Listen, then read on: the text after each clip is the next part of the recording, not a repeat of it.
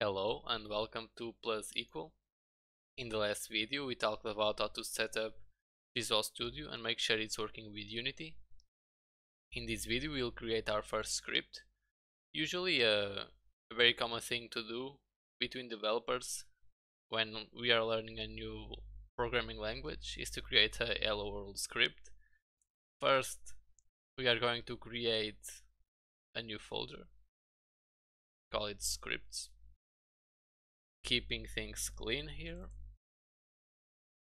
and again you right click and create C# script, call it Hello World, and double click to open. There we go. Now this is what it looks like every time you open a new script. Okay, you will get used to it.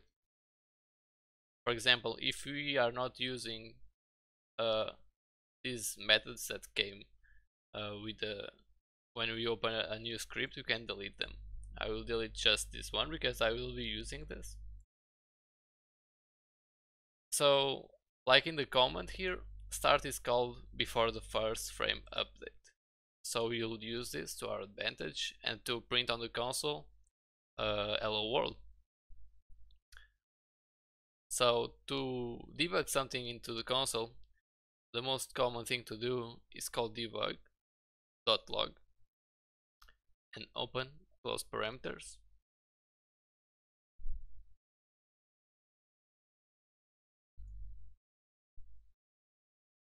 And now you can put this and write your code inside. So here I will write hello world, save it, Ctrl S, or you can go here and save.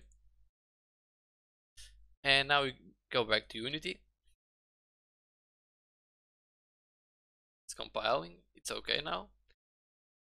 So we can check our script and the stuff is here, which means it's fine. So I'll drag our script into this camera game object. We'll learn how to create game objects soon. So we have here our script, so it's okay. If we didn't attach the script into any game object, nothing will happen. Okay, we need to make sure the script is inside a game object. And so now we can play it, and you can see anything here, but here you have our text hello world, and in the console we have hello world as well. So that's it for this video. We learned how to create a simple script to debug the text hello world. In the next tutorial we'll learn how to change the color from the background when we hit the play mode.